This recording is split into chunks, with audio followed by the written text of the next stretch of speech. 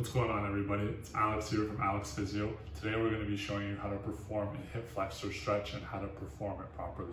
So this is an exercise that I always see a lot at the gym, people stretching their hip flexors and not doing it properly. So I'm going to show you a couple of ways that I've seen it being done improperly, and I'm going to show you how to perform it properly. So this is what I normally see at the gym.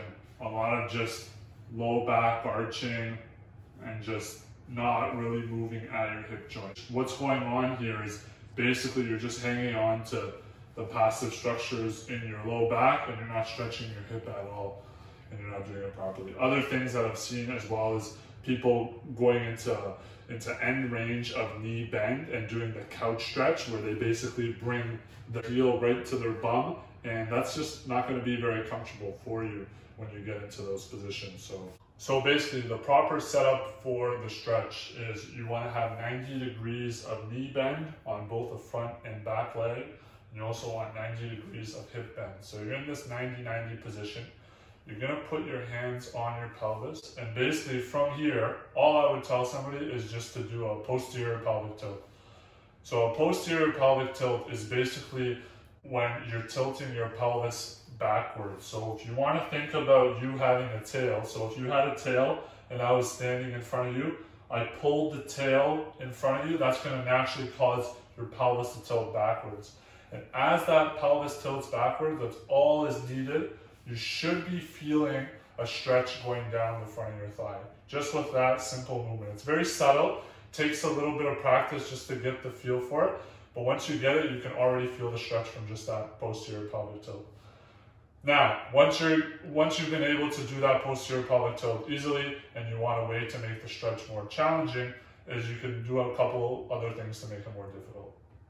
So if you brought your toes, if you went up into a little bit of dorsiflexion with your toes, that's going to bring your knee into a little bit more bend. And that little bit more knee bend is you're going to feel the stretch a bit more when you combine that with the tilt.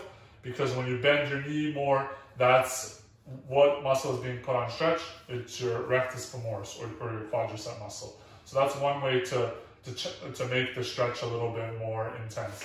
Another way to make the exercise or the stretch more intense is if you rotate your hip outwards. So that would be basically taking your back leg and bringing it so that your toe is in line with the front heel. So just this movement by rotating your hip outwards, it's going to put two muscles that are internal rotators, your TFL and your gluteus minimus. Once they're put on more stretch, that's going to bias more of the stretch on your hip flexor muscles as well. So external rotation of the hip, posterior pelvic tilt, you're going to feel the stretch a lot more when your hip is in this position. So let's just do a recap. So the first level was just tilting your pelvis backwards. Okay, that's going to feel stretch on the front of the thigh.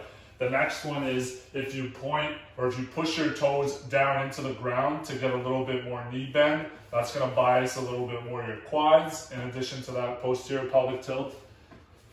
The next one is going into external rotation. So bringing your foot on the back, bringing it basically in line with the heel of your front leg. That's going to put the hip in more external rotation. And then if you combine that with the tilt, you're going to stretch that TFL muscle, which is also a hip flexor, so more on the outside. And then now if you do a lean, so if you lean and kind of bring your hip out this way and you do a posterior pelvic tilt, then you'll feel the stretch more on the outside.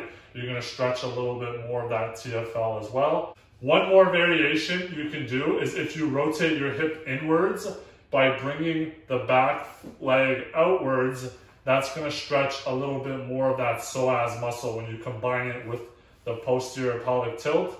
Because again, your psoas muscle, which is the primary hip flexor muscle, does not only hip flexion, but it also does rotation outwards. And to stretch a muscle, you want to do the movement that is opposite to what shortens it. So if the hip flexors do hip flexion, how do you get out of that? You do that posterior pelvic tilt, which puts the hip in more extension, and that's why doing such a subtle movement allows you to get that stretch in the hip flexor.